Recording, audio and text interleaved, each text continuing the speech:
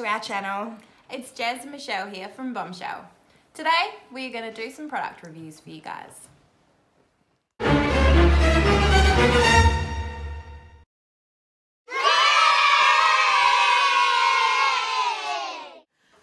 Okay guys, so today I've got Kaylin's Extreme Matte Tint. That is my product to go. I have reapplied this twice all day. I've eaten breakfast, I've eaten lunch, and I'm about 4 beers down. Hasn't moved all day. This is my product, go. So today I'm going to do, for me, a no. I've chosen the Australis Strobe Powder. I have used it a few times now. I don't like it because one, it crumpled when I was using it. 2, it was really yellow on the skin. We've both found these things.